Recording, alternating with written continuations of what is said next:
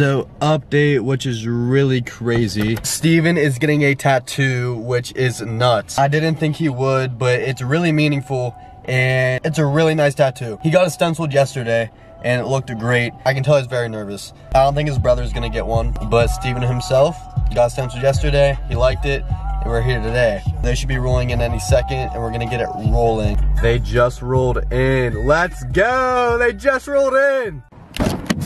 Let's go!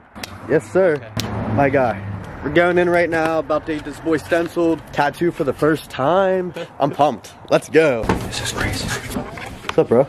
Steven, what's up? What is your emotions right now? How do you feel? Are you excited? Are you nervous? I think I'm more excited than you. No. Nathan, how do you feel about your brother? Because you're next.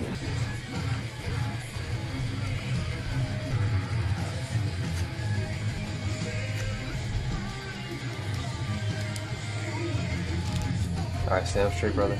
Cool, what do you think, man? I'll tattoo him, and then I'll stencil yours. If you like it, I'll set up and do it right down there. Okay. You like it? Pretty good. I can see you throwing that thing right here, too. Hey, I would have rather you gone first, but okay. Why? I don't know, because you're older. Are you really? Yeah, he's older than I am. You're good, man, just like that. And don't move. No. We go.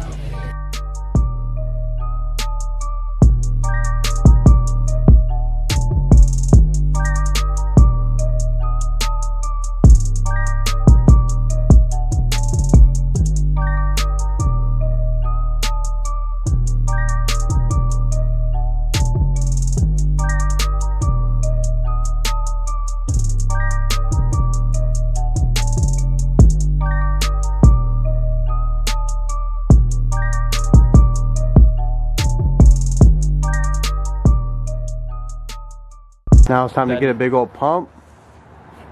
Let's go, baby.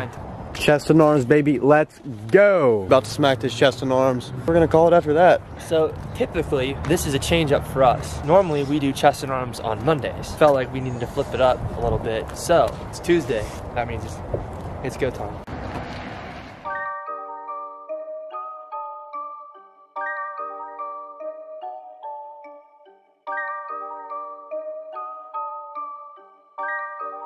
Gina, she's so spicy.